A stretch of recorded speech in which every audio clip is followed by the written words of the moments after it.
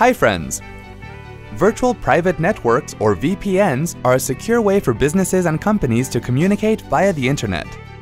Do you want to use your Sony Xperia S smartphone to connect to a private virtual network? Let's go ahead and see how you can do so. Screen transitions shown here are a bit different from the real-time transitions on the device screen. Tap on the All Apps icon to view all the installed apps. Tap on the Settings icon to open it. In the Wireless and Network section, tap on More. Tap on VPN. Tap on VPN profile to which you want to connect.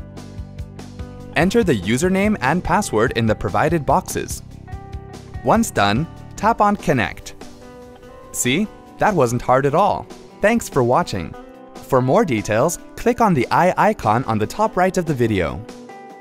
Check out our iYogi channel for self-help videos on Windows, Mac, smartphones, security, social media, and much more. Have something to ask or share? Pen it down in the comments. To get iYogi tech support, dial toll-free numbers. To stay empowered technically, subscribe to our channel.